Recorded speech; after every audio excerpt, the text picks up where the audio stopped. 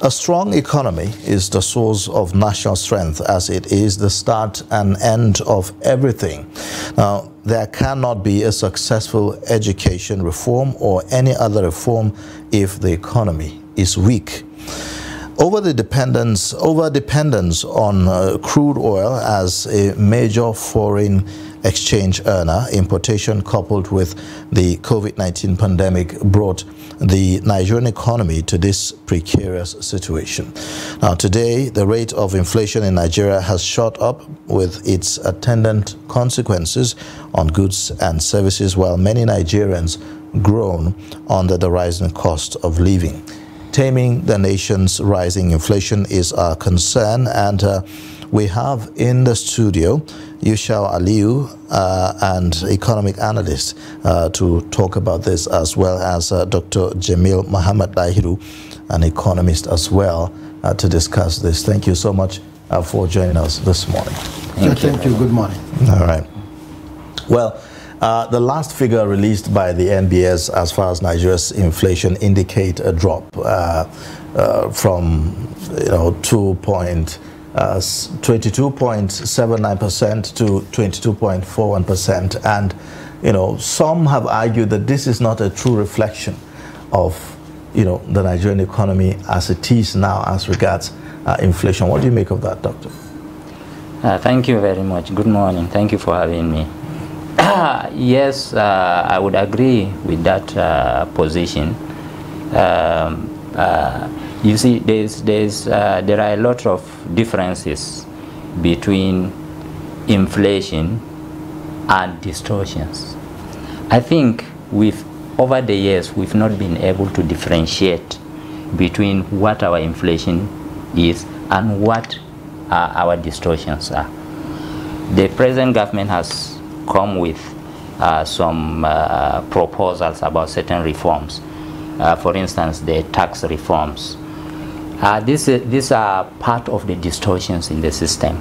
You see, when the president came, he made a kind of, would I say, it was not a policy statement. He said it himself, the fuel subsidy removal issue. It was not supposed to be a policy statement, but you could see the reaction. That particular one is a massive distortion in the system because it was not meant to be. And if you try to figure out that particular thing in figures, you cannot get it. You see, the NBS, if you follow, you see the figures, our figures, our data is so much distorted. The figures you get from the NBS is different. You get figures from NNPC different. You get all very, very different figures. So where do we harmonize this and say this is exactly where our economy is? Well, I mean, we cannot use the figures from the last inflation rate released by NBS to kind of analyze Tinubu's decision on the fuel subsidy, for instance, and the FX rate, can we? I mean, perhaps we should be looking at the distortions caused by the cash withdrawal policy before he came into being. Perhaps is what... It is the same thing I'm saying. The distortions are there, and the distortion seems to be more massive than the actual inflation, than the actual figures of our economy. Our GDP, our inflation. You see, look at even the way the government framed it. The government said, okay, we are going to reduce inflation from, say, it was 23%, from 23 to 13%. They didn't give a time frame. Within which period are you going to reduce this? Then at the same time, they said they were going to cut the interest rates from 18.5% to 9%. That is massive.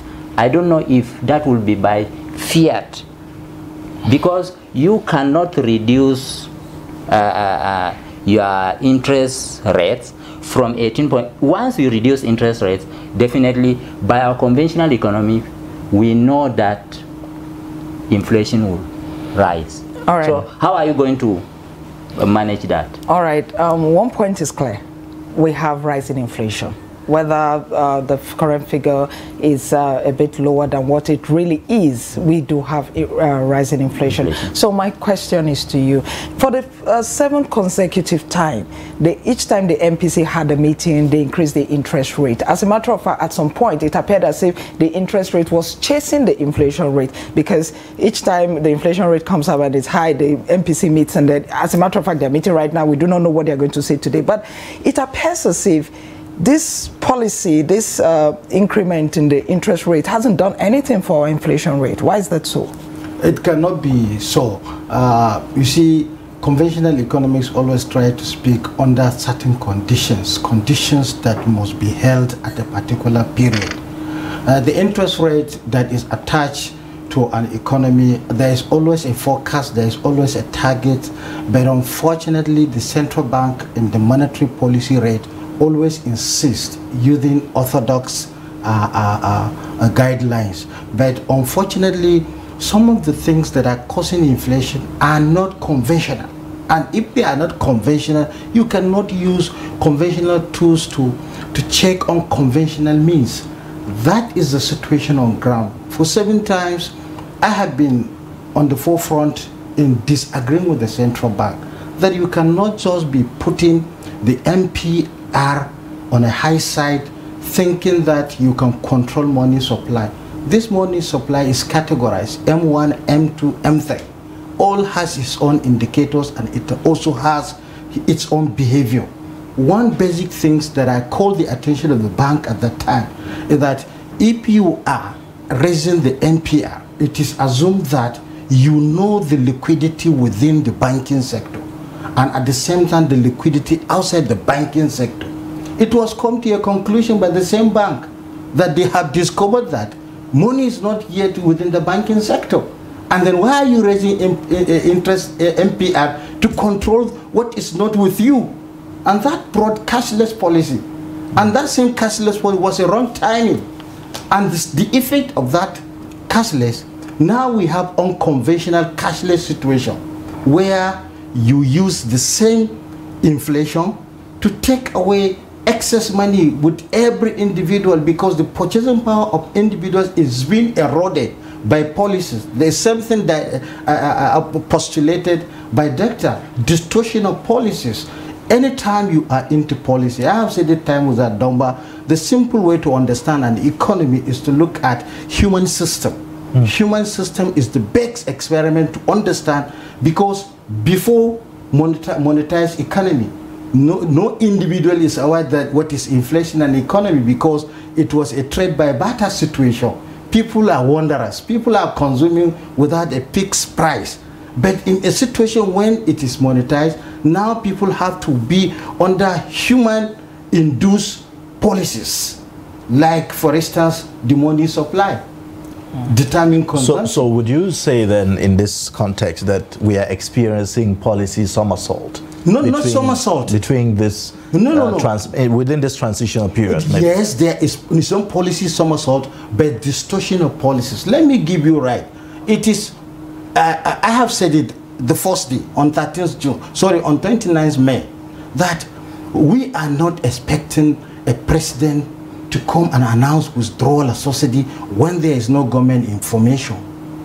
There is no SGF, there is no this, even if there are stakeholders, you have not even gone through what is being submitted to you. And then suddenly you come out and then explain to Nigeria there is no more subsidy.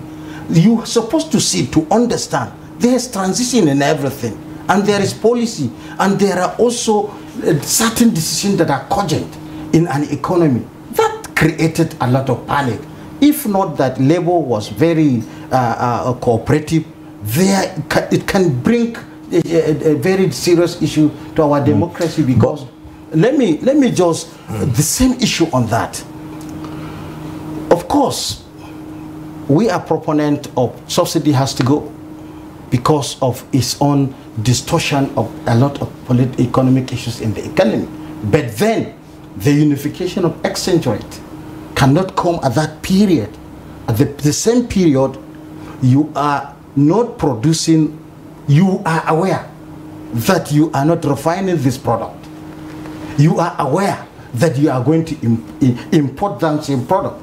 You are aware that it is no longer government that will import. You are aware that exporters that you are going to probably formed, they are the ones to bring this product. You know that even using all economic trend, that there is going to be change in price, because the short-term effect of unification is that it is good to eliminate black market, but it is also good to consider factors that will stabilize the economy. And when you fail to stabilize the economy, whatever policy you are coming, whatever economic decision you are bringing in, you are going to face a lot of difficulties. And that is why today, at 830 at the parallel market, no investor can import and sell at the control price of that 527 per PMS liter. So these are some of the distortions that we must check. Let me tell you how nature works. If you want to plant cassava, there is a season for it. If you want to plant corn, there is a season for it. If you want to plant banana, there is a season for it. So also in all economic policies, you check the economic environment first, and you see how your policy is working. When it is working, you check. I have given an example medically. Before now, people consume without consideration of many factors. But today, consumption and production is subject to many technical issues. For instance, if you are a scientist, medical doctor, and you have to undergo an operation on a patient, the first thing you check the blood pressure. If it is high, you suspend. The same thing applies to economy. Once inflation is high, 22.79% is high, and you want to stabilize prices, then you have to look at factors that will help you to stabilize prices so that you can hit. Remember, the entire theory of economics is concentrated on hit and run. Hit and run, not in. All right, doctor, the inflation rate keeps going up, and what pushes it is the price of food items. Today we saw that the bakers have increased the price of loaves of bread because they can no longer produce under what is available. Also, a lot of food items, the prices have gone up and all of that. So how do we handle that? Because how do we handle it in such a way that Nigerians can get relief and quickly too? There is a massive disconnect between Nigeria and the world. This is very sad. You see, you've spoken about the prices of food pushing the inflation rate. I checked data of global data of 2020, 2021, 2022 of 100 most exported items globally. There are only 3 food items globally. That is indicating to you that a portion of the world is hungry, but the global community is not hungry. Otherwise, why would we export 100 items and there are only 3 food items? And even in the 3 food items, there are, in fact, the first food item that has come at about number 43 or 44 is a supplement, not even a main food, soya beans. So that is telling you that the world is not hungry. Our problem is we have disconnected ourselves from the world. We say diversification today. We say we are diversifying from oil to other sectors like agriculture. And then we have focused massively on, say, agriculture. But our agricultural program seems to be failing. They are failed. The recent rice program is a failed program. Since even with the rice pyramid that we saw. Yes, it's a failed program. It is a failed program. Okay, the former administration launched those kind of things, refund, NISAL, ANCO program, and so on and so forth.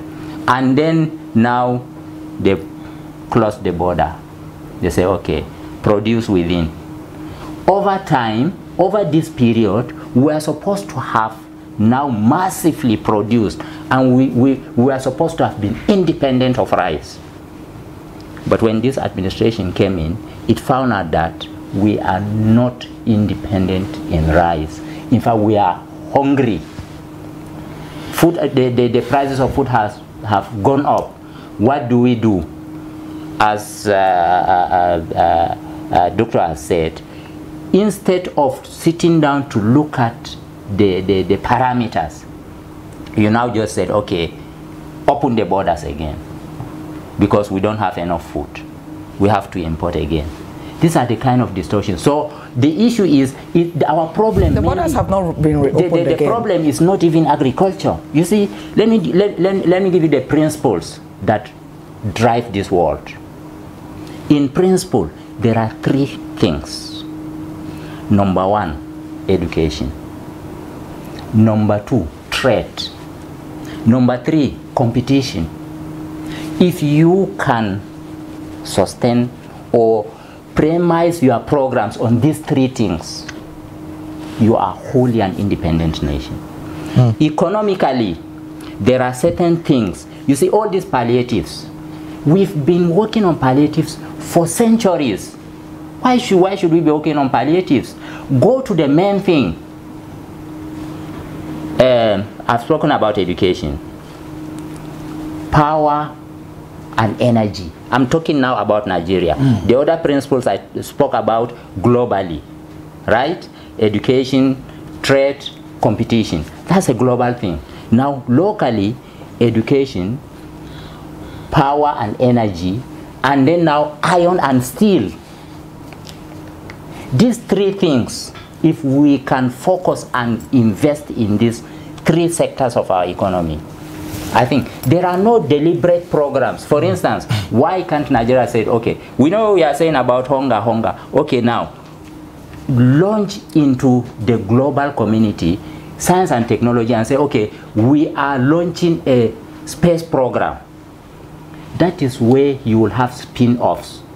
You see this super group. Yeah, but these recommendations or ideas that you are bringing forward seem to be more of things in the long term. Things that is our problem. We've always been talking about palliatives, short term, and yes, these things are not working. Yes, but now look at the World Bank, for instance, have applauded the administration for the removal of the subsidy and also for unifying the foreign exchange. They believe that these decisions will rebuild the physical space and also restore the economic stability and all. What do you make of, this? If that is what the World Bank believes, is that what we believe?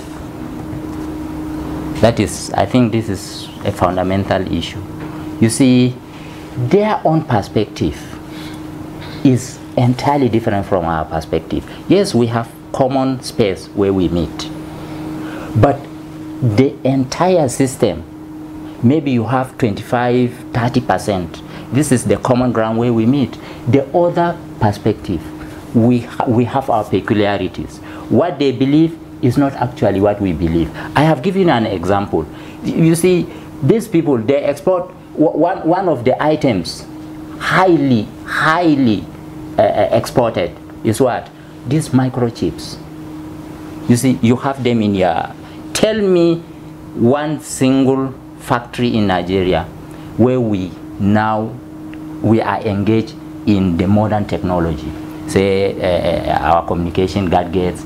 Well, it has to be a deliberate program. So the World Bank, as far as I'm concerned, the parameters they will use to judge us is the parameters that will give those international donors, international creditors, blah blah, all of them, what will give them profit. That's the point. That is their perspective, and that should not be our perspective. Okay, all right, talking about the parameters of the World Bank, Doctor, not being our parameters. In fact, a lot of persons have said that Nigeria's, when the CBN kept on increasing the interest rate, it was a copy and paste idea, because that was what was being done in the United Kingdom and the United States of America, and so that's what we're doing here. Now, the MPC is meeting. at the end of today, they're going to tell us, come up with policy and all of that. And this is the first MPC meeting since this government came in. What do you think they should be looking towards? What kind of policy or whatever do you think that they should come up with at this point? The first thing is to halt the NPR.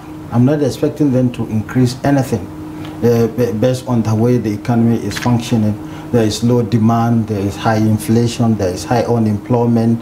So whatever parameters they are trying to check in terms of productivity, raising the NPR is going to be counterproductive, because when you raise the NPR, even the existence loan, and that's why you are just seated as an investor, you now see that your loan has been reviewed upward. And what does that mean? You have to create additional way of getting more money to fund the services. So halting it is the first thing. Second thing is to look at the monetary challenges. Monetary challenges, the MPC, by law, they are just to look at the liquidity, they are just to look at the inflation, and they have to make sure that price is stable. What is going to make price stable? What they should consider the unification in the short run. I am not quite okay for me. There is need for unification, but you cannot unify an exchange rate when you importers are importing PMS that the price at the global market is not stable. Whereas Russia is holding part of the growth in oil production. Saudi Arabia is holding part, and we are expecting price to change. Price changing, increasing. And when it is increasing and we are importing, definitely there will be more inflation coming. There is going to be more challenges in our domestic economy. So I am thinking the MPC should look at possibilities of creating an importers window and also a deliberate policy how they can access and have this. But the best way, like Doctor mentioned, we don't need palliatives. The economy is not in search of palliative. What the economy is only looking is refineries working. That would be a long-term. It's not long-term. It's not long-term. It can never be. In view of the current situation, doesn't want to hear long-term. No, but doctor, in view of the current situation, though. No, the current situation is, if you see, it's an option. If you cannot educate your child in Ghana, educate him in Zaria.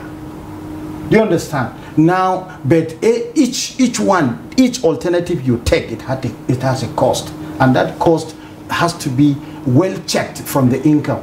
Nigeria now is not a stable economy. A lot of push factors and pull factors.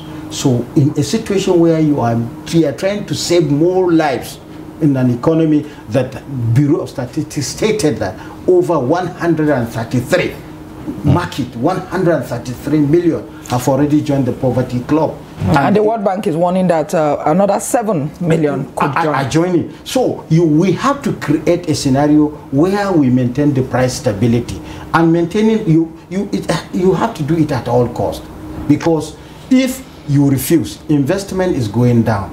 I have seen from your report this morning, and I have said it even before today, that many people will be losing job. Go to filling station. The forces of demand and supply that is being carved as a reason why. No, there are cogent issues. If forces of demand and supply can work in PMS pricing, the price is supposed to be going down, because there is low demand in general term. The entire filling station, there is low demand, and the price is going up, then something's wrong. You know, Doctor, the government has argued that for them to be able to shore up resources to focus on other sectors of the economy is one of the reasons why the subsidy has to go. So they said that the removal of the subsidy will save trillions. You know, by the end of a year, they are thinking about 4 trillion or thereabout. Now, if that's the case, then do you think that the government is in a kind of a dilemma here? Well, the dilemma is in its own definition. The government's definition of why they are removing the fuel subsidy. You see, as you mentioned, their reason for removing the fuel subsidy, that particular one single reason, is only one amongst many. And it's not even the fundamental reason. If you say you are removing the fuel subsidy in order to shore up your capital, but the main thing is the subsidy itself the implementation of the subsidy, the principle of the subsidy and then the implementation were even wrong. That should be the reason why you should remove it, not even to show up your capital. Number one, you are subsidizing the wrong sector. You are subsidizing consumption. Why would you subsidize consumption? Subsidize production. Now, the forces of demand and supply is all about this inflation, blah, blah, the whole thing about economics. Okay, if you think there's a lot of inflation, why? Because people are not producing. People are only consuming. So show up, go into production. Simple. But Doctor, as a layman here, I'm not an economist. Since the removal of the subsidy, the cost of everything has gone up. And what I've taken from this is that the fuel subsidy was at the base of everything that we're doing as a country.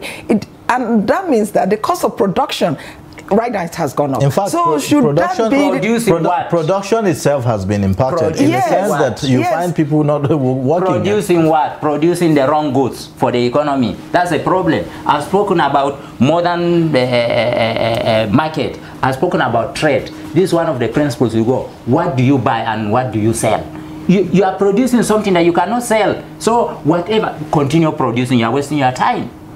That's the principal thing. That's the distortion doctor has spoken about. Your principles, you have lumped up your principles in the wrong sector. So your production, if you like, produce the whole world. So long as it is a wrong product, you are wasting your time, wasting your resources. And that is exactly what is happening now. Of all the 100 items I have said, Nigeria is only found in crude oil. Otherwise, any other thing, Nigeria is not found there. And I've given you an example. We say we are diversifying to food.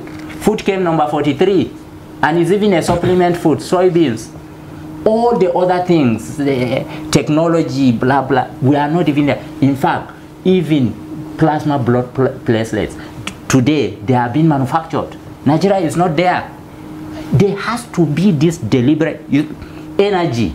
We have a transition from the fossil fuel energy to clean energy, and from the clean energy even not producing the energy for immediate consumption. You produce and you store.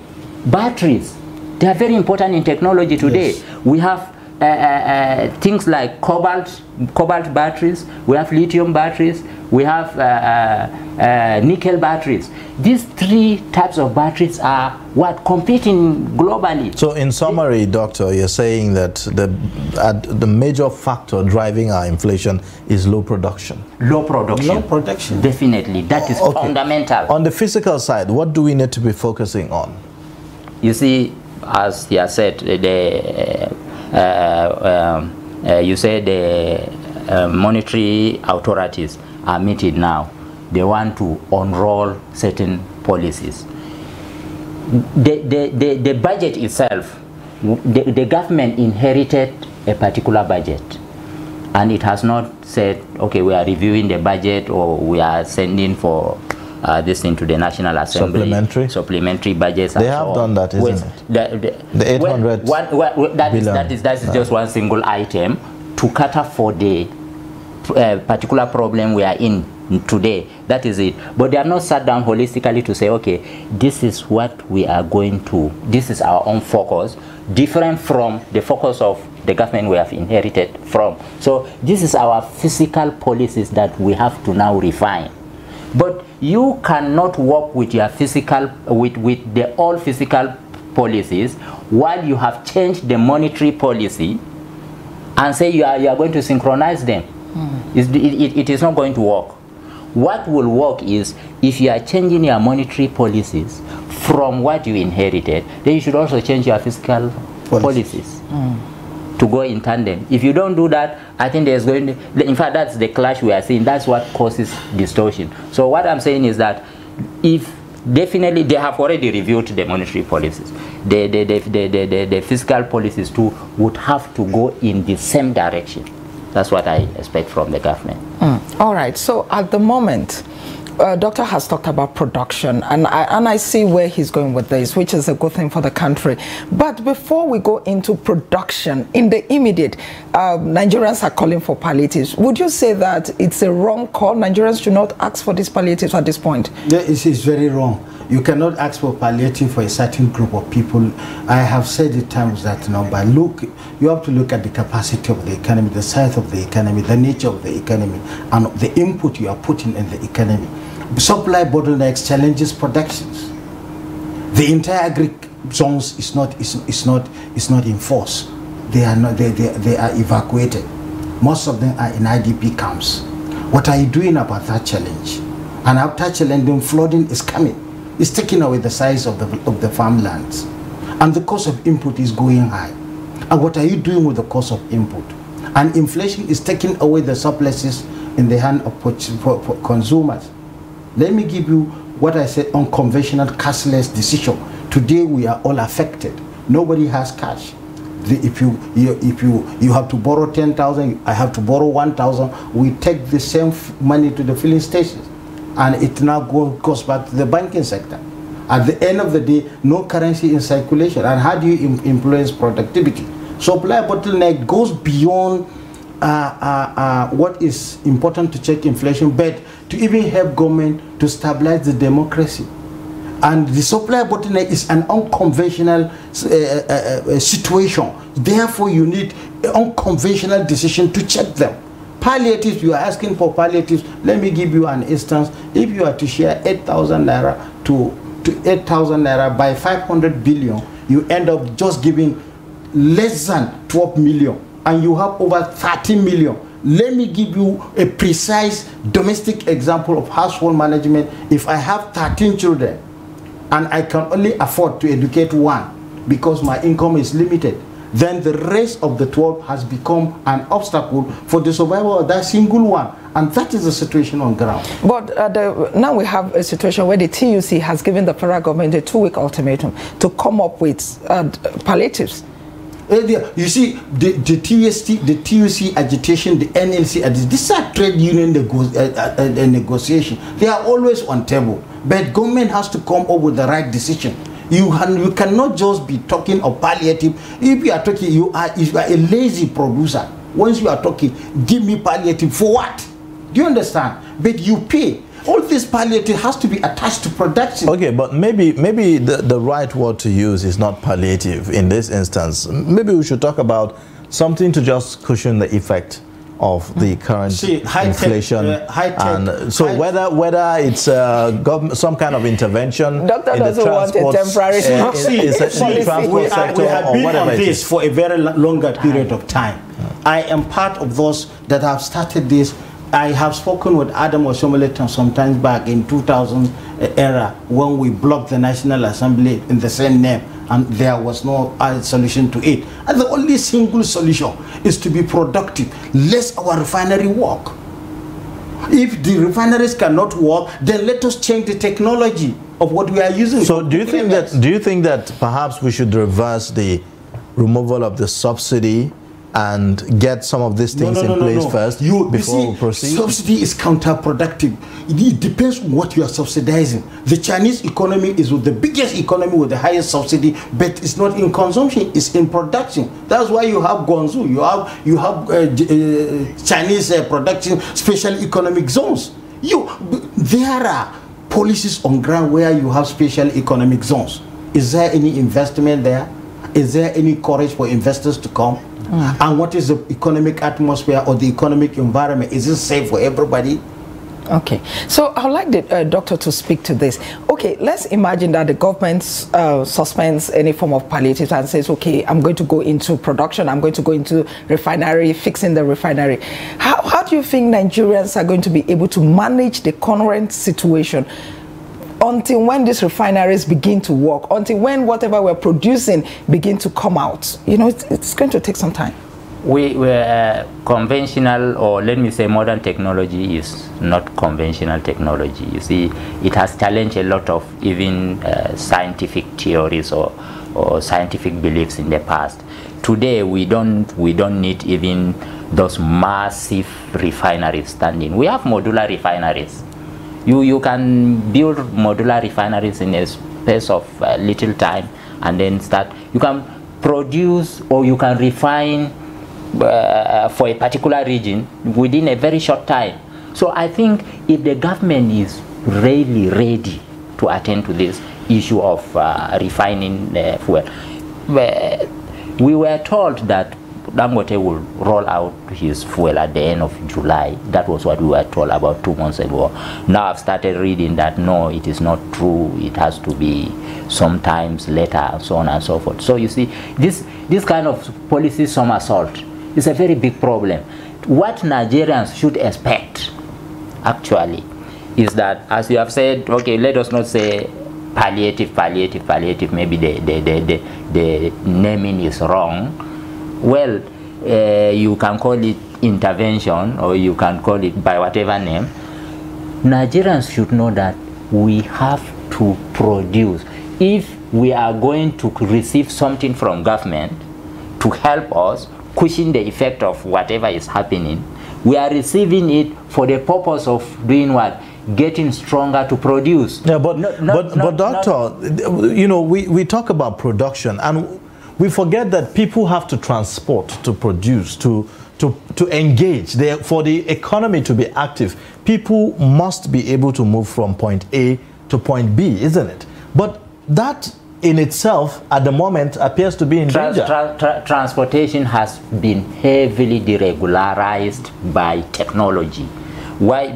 In fact, the last time I spoke about this issue of fossil fuel here, I said if I were Dangote, I would not invest massively in this.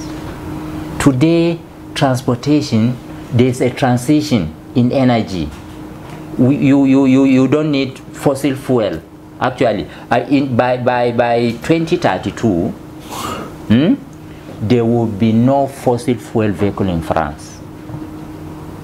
And in fact, in the whole of Europe, by 2035, there will be no fossil fuel vehicle there. That's a transition they have made for themselves. And then we will still be producing fossil fuel. But doesn't mean that. That crude is irrelevant, because there are other products. Yes, it is the competition between fossil fuel and renewable energy that we have to focus on. You know, Doctor, I'd like you to speak more on what Ayuba said earlier. At the moment, as at Thursday, Wednesday last week, the streets of Abuja were empty, which meant that people were in their homes. They couldn't go out because of the cost of fuel at the moment. Now, how do this kind of people engage in production? I experienced that too, actually. That was last week, yes. Has the fuel price changed? No, it hasn't. It hasn't, and the streets are still empty. But the streets are full. Not really. I disagree. In fact, there is massive change. They are coming up. Well, that is it. Where you see, there was a kind of panic. Doctor, from the reports that we are getting from our reporters across the country, that we have, had several reports where we learn that commercial motorcyclists, taxi drivers are abandoning their... I agree. In fact, yesterday we had the secretary of the NURTW here telling us how, many of their drivers are kind of, redundant in the past. I agree, quite all right. Those things exist. But what I'm saying is, we have been doing that same thing for ages, and it has not changed anything. When US was normalizing their relation with Cuba, after 50 years, some Americans were asking, why this communist country, blah, blah. Then the government said, look, we've been doing one thing for 50 years, and it has not changed anything. Why can't we change strategy? We've been palliating for how many years? And it has not changed anything. This poverty alleviation, poverty eradication, blah, we have had programs since, I can remember, since 1970s.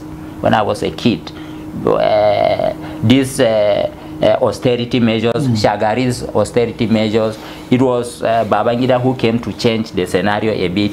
No, but what we are saying is that, Prof, not necessarily cash transfer. It does not matter. We are talking about just anything that the government can do aside, you know, I mean, Nigerians themselves have kicked against the sharing of cash. Anything you are talking about, for instance, you say you are going to, the government said it is going to unchain its food reserves, give food to people. Okay, now who produce? Which a lot of people have questioned, because a lot of experts have said that the government does not even have that kind of grains that I don't know if the government has that grains. I say the method they are going to use, people don't trust their state governments. People seem to trust the federal government more than their respective state governments. But the federal government said they are going to use the state government. So people have lost confidence in that.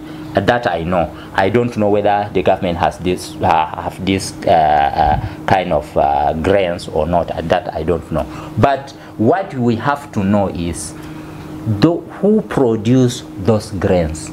You see, what we have to now do to empower the local farmers.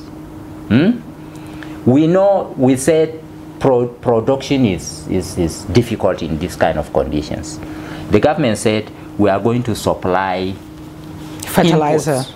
Let me put it like this: inputs. That is also a problem. Why did the rice program? Why did the NISAL anchored program fail? All the program, not only rice, wheat program, all these programs, they are failures because the farmer himself is a problem. You see, I have experienced it in deploying these programs. You send these inputs. Now, the very farmers that will collect it, a farmer will go in, sign, collect inputs worth about 430,000. He has somebody outside waiting for him. He comes out, he sells it for 70,000. Sell everything for 70,000. Are those actually farmers? Because it appears that we have people who are, you know, parading as farmers, and then they are actually not. Good. Those farmers who have not benefited, using the supposed farmers, why have you sat down? Let's talk about rice. Refund. Why have you sat down to look at your program crumble? It's your own fault. You are an organization, and the government said we are doing this for you, and you are the drivers of the system, and then you now register fake people. You yourselves, you register fake people there. Or if you are not the one registering fake people, those who register fake people, you sit down and look at them. They bring out the so-called freebies, distributed. Do you think that some and of, you are helpless? Do you think that some of these programs by government have probably been hijacked by political loyalists and interests? Yes, absolutely so. All right, and that is the bane of our issues. All right, doctor. Because they have left it in the politicians. You see, those farmers, you say, the politicians would come and then say, okay, I'm giving you 10,000 naira, do A, B, C, D for me. And you know that is detrimental to the whole system. As long as you will get what you will eat today, you don't care about what happens tomorrow. All right, that's the biggest problem. My question is to you, Doctor. The doctor has talked about the farmers and all of that, so it's obvious that there is a need to clean up the system going forward. Now, is it possible, though, for the government to provide, not palliative, I won't use the word again, to provide something to cushion the situation at the moment, while at the same time working towards enhancing production and all of that? Simple. What the government can do is just to stabilize the price in the economy, that is halting the inflation. Then by halting it, you starting from petrol. I'm just going. The only thing the government is supposed to do is that it is the policy of government to unify the exchange rate. Exclude PMS out of it, to provide a window no matter what and be efficient there. The problem of the central bank is that they did not maintain efficiency in maintaining the windows. There must be a window at which it can affect everybody, because now it is well understood that any hike in PMS price affects everyone in the economy. So anything that can sustain over a period of time, pending when production will come into the economy, create the window Let the exporters follow through the window, get this product efficiently into the economy, so that we can be buying it probably at the former price of 500, which is more accommodative. And then government will have time at which they will look into the production line, not only looking at the and forget about the palliatives, because if you are giving palliatives, the cost of palliative, that's why I don't want it. Because I know you cannot cover over 180 million Nigerians with palliatives. And if you are to cover them, the cost is greater than the cost of the subsidy itself. Are you sure about that? So are you saying are you saying that are you saying that there is no intervention whatsoever that can be done by government that will have at least a maximum effect on the population aside sharing of you money? will see abandoned palliative buses in hundreds. They are still lying fallow. These are the palliatives that we have experienced. And now we have seen also the governors are going back to drawing board. They want to develop an option. Look, the issue of saving money. If you save and you do not create avenues of turnover, you are just saving nothing. Whatever we save from subsidy, we are sharing it. We are sharing it. And it's going into the few hands, the technocrats and the politicians. So in a nutshell, let us agree that there is a problem. Problem is inflation. Once you have an inflation rate of 22.71 or 79 at a particular period when unemployment is as high as over 33% of the youth, and once you are looking also the poverty club, you are trying to make more members, there is an alternative. These are man-induced policies.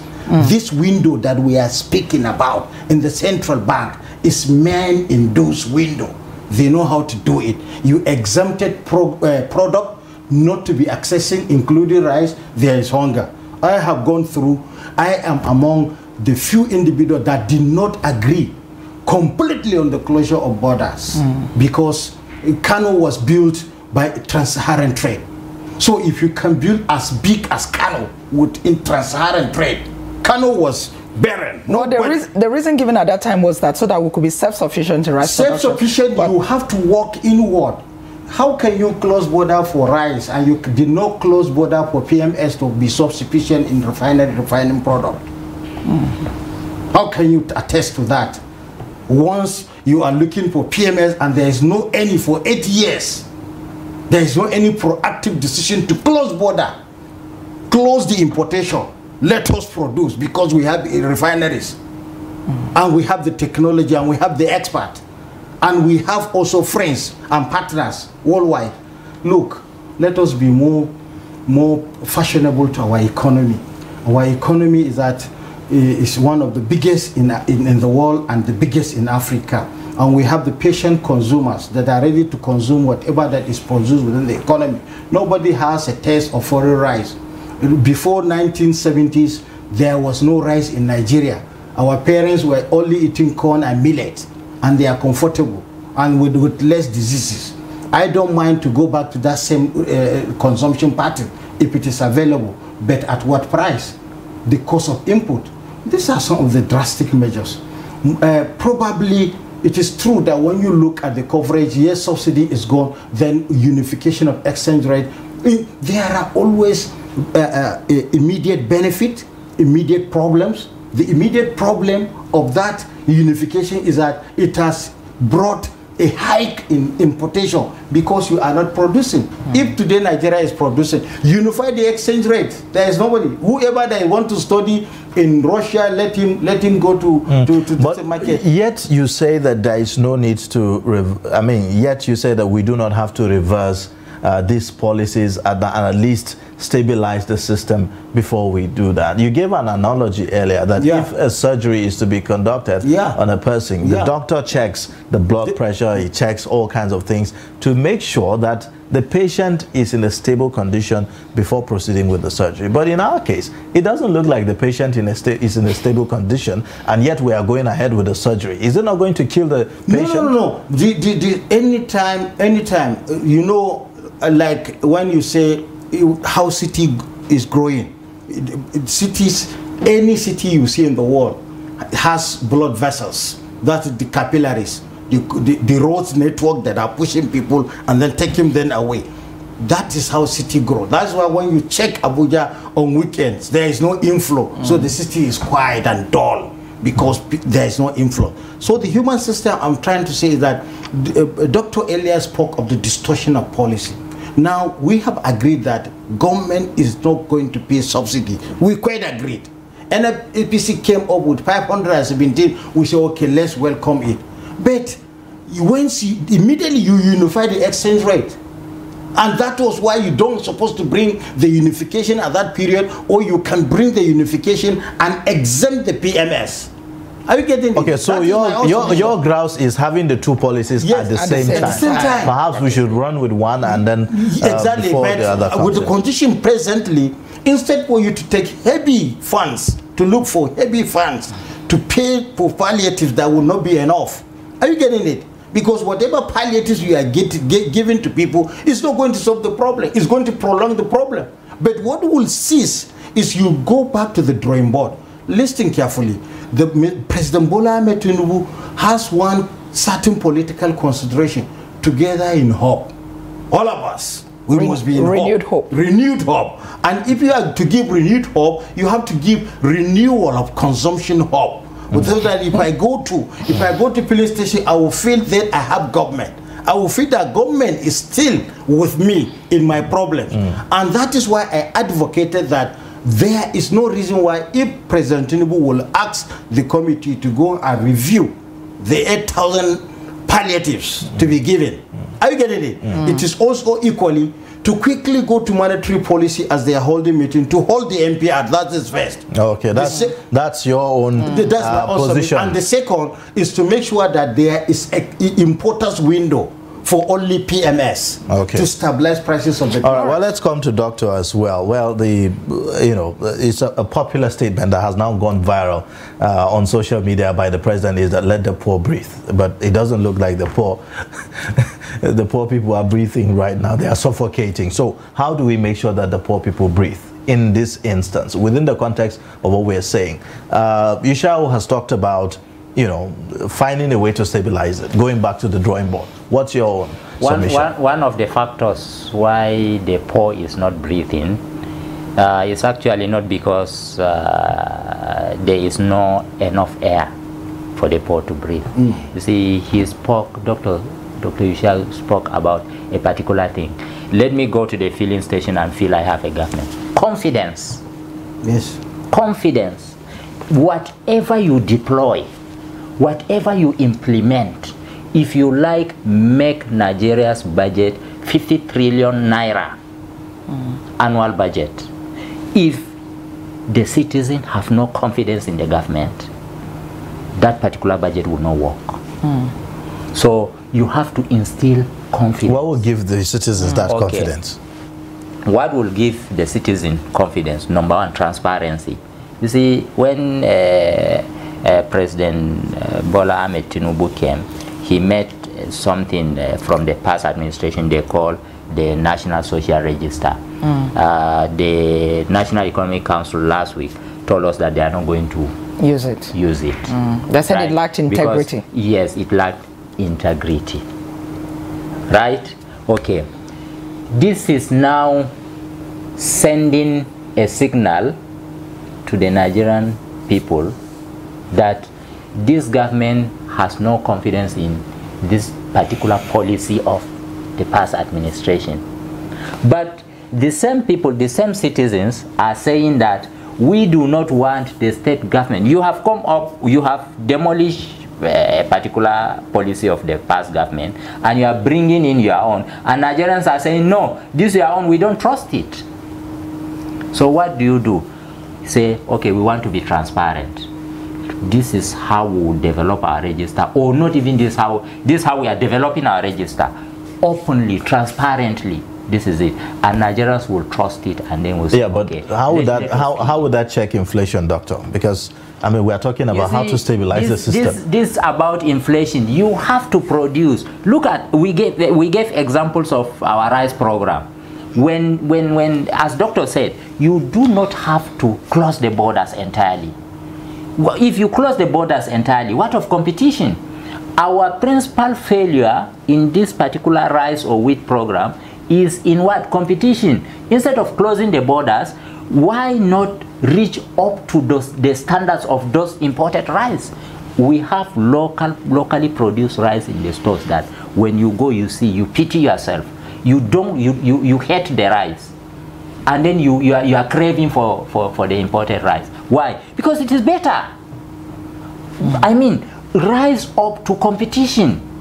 If you do not standardize your system, whatever you do, produce the rice program, the refund. What refund told us is that we require about 13 million metric million tons for consumption, but they said they have capacity for milling only 9 million metric tons, and then out of that they said what is being supplied to them is only about 5 million metric tons of rice. Okay, if you are being supplied 5 million metric tons, how many are you now importing? Out of compare the ones we are importing and the one you are producing. If you produce and mill 5 million metric tons, that means you are in deficit of about 7 million. Okay, doctor. Okay, with that deficit, how would you compare your own rice with the rice we are importing? This is very fundamental. The government has refused to standardize systems, so that makes the government, that makes the citizen not have confidence in the government, because the government is not up to its own responsibilities. All right, well, thank you so much, Dr. Jamil Muhammad Nahiru, an economist, and also Ishau Aliu, equally an economist, joining us to talk about how to tame inflation in the country, even as the Central Bank of Nigeria announce their resolutions at the end of today, arising from the Monetary Policy Committee meeting. Well, thank you. We look forward to having you again. Thank you very much.